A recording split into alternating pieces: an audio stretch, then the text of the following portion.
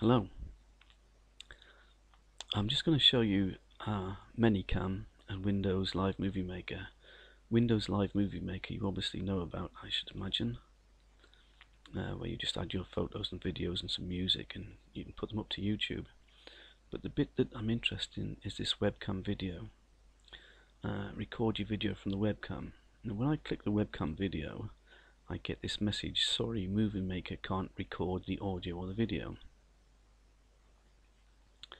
And I go back to the options.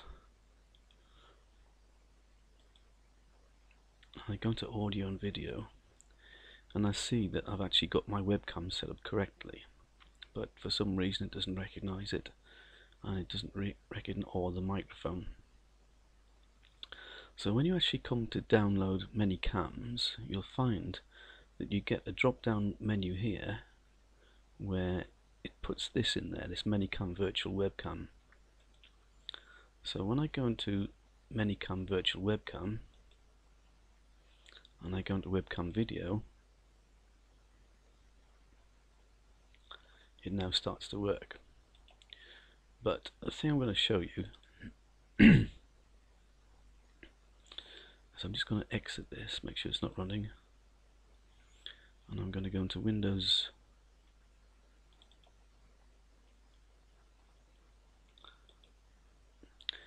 now. It's almost like it's in a parallel universe. What's in ManyCam is what shows up on here. So because I haven't got it running, then there's nothing being seen here. So let's go back in and make it run.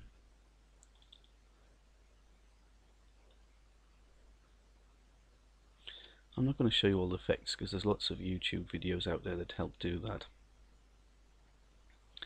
But I'm going to simply put on a background effect.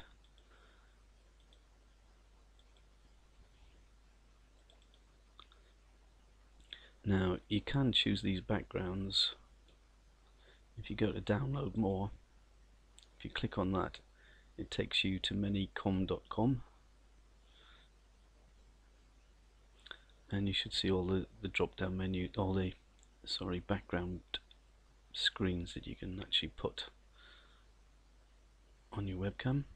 You've got distortions, filters, backgrounds, borders. You'll notice some of these are pro, but some are actually free. You've got the free download, and all I do to get those down is I just download, and in here I go save as, and what I've actually done is I've set myself up a folder in the folder where the ManyCam was actually installed, and I just called it effects downloads. So I would save that as, I'll just have a ManyCam effects download. I'll just save it in there somewhere. So I'm just going to cancel that for a minute.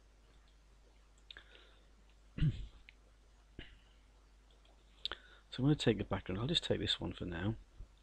So when you select it, it says it wants to take a snapshot of your background without you in it. So you've got 3 seconds to move away from your camera. When you press the take snapshot button, I'm not going to bother moving away. I'm just going to take the snapshot just to show you what happens.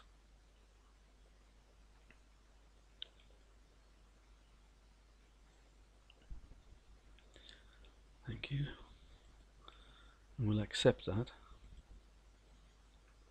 And now we have a background, and I am coming out of the background. That would probably be much better if I'd actually taken a picture without me in it. But what it's useful for is we do have a green screen background, so that if you wanted to use something like Wax 2, you've got another video and you wanted to put this over the top and just remove everything by yourself on this video, then that's quite useful. But there's quite a few different backgrounds you can use to make it interesting. But the point I was coming to is this parallel universe somehow manages to transport them over into my movie maker. So this here is where you actually record your webcam.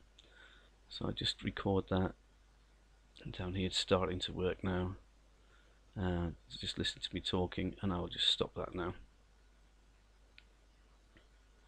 And I will just save it in the save videos.